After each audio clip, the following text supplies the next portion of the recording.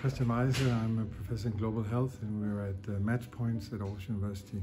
It's been excellent. There's been a lot of very good speakers, a lot of interaction from a lively audience, a good turnout from international researchers and NGOs working in the field.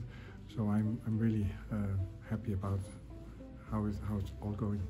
We drafted a declaration on key aspects in global health that we need to address and be aware of, and we've had many comments from the audience in the conference, and now this afternoon we'll wrap up and see if we can add to the declaration from some of these comments, and I'm sure we will be able to do that and improve it.